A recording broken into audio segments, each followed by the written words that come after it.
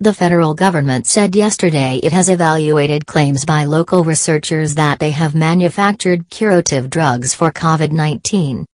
It explained that having met preliminary requirements, the drugs had been forwarded to the National Agency for Food and Drug Administration and Control, NAFDAC, for listing.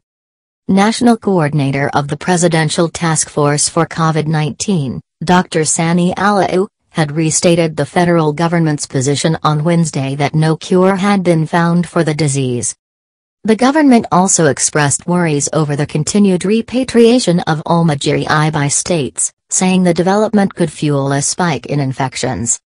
On compliance with general safety protocols put in place against the virus, the federal government asked security agencies not to cut corners, adding that they would only be tarnishing the image of their organization by doing that.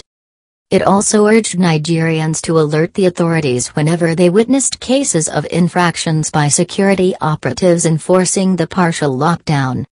These were some of the points raised at the daily briefing of the Presidential Task Force, PTF, on COVID-19 in Abuja, yesterday. Local cure.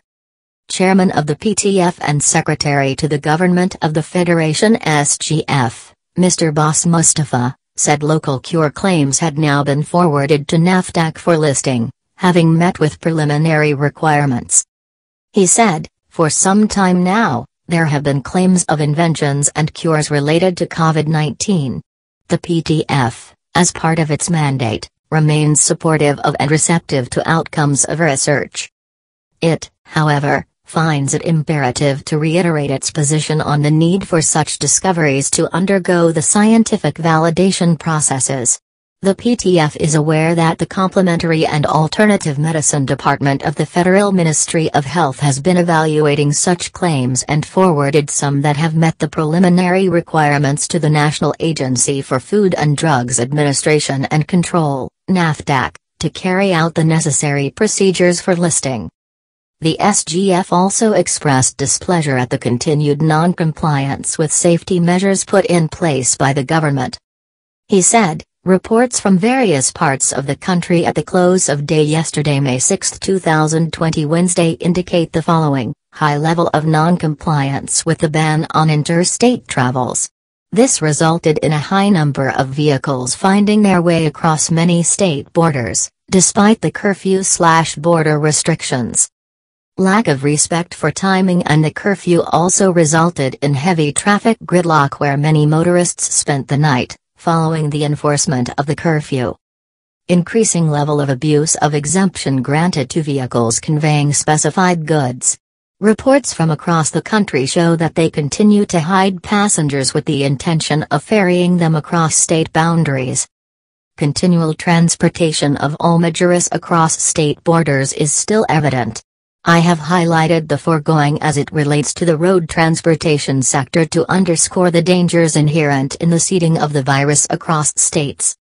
The PTF has become aware of a number of challenges associated with management of the isolation centers. These have manifested in the form of protests over welfare, abscondment from centers and loud complaints based on the assumption by persons under observation that drugs must be administered. The first two are unhealthy developments capable of undermining the containment measures and putting the lives of care managers and frontline workers at risk. Similarly, persons in isolation are encouraged to follow the direction and instructions of the experts during their stay, as treatment to be administered would largely depend on the evaluation of the doctor. We, however, urge all state governments to continue to pay attention to the welfare of people in isolation and for security agencies to provide adequate security around such facilities to prevent escape.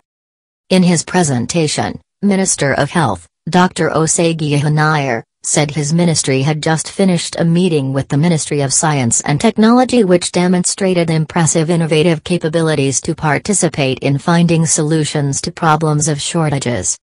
In the letter, the ministry noted that Nigeria is blessed with medicinal plants which could be exploited and expressed happiness that its traditional, complementary, and alternative medicine department, TCAM, has taken the pains to research into scientific materials to come up with a formulation intended for the management of cough in COVID-19 and other cough-related infections.